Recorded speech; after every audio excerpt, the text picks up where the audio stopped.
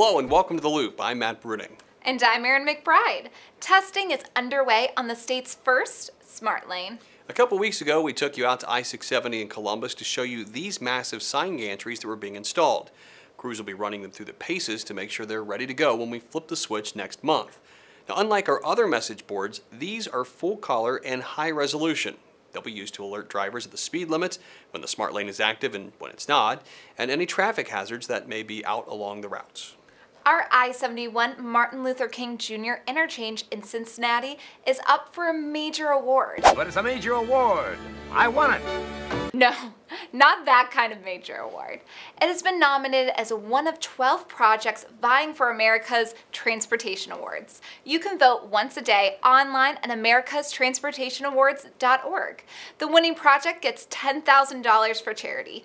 Voting ends on October 6th. Speaking of charity, the state's combined charitable campaign is underway. It's a multi-agency effort that allows state employees to donate to more than 1,600 local, national, and international charities.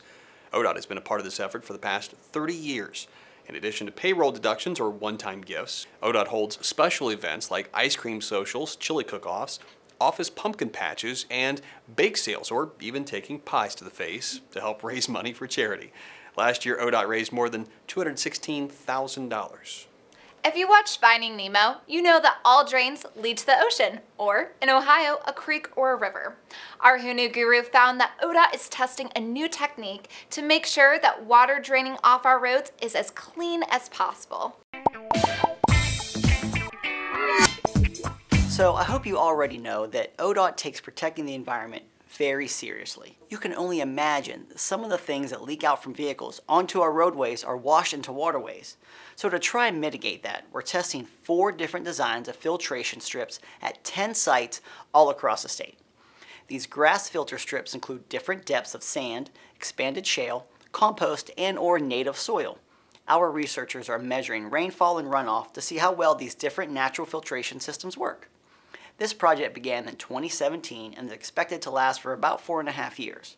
The goal is to develop a new, cost-effective standard practice for helping to reduce and clean stormwater runoff from Ohio's roadways to keep our environment clean.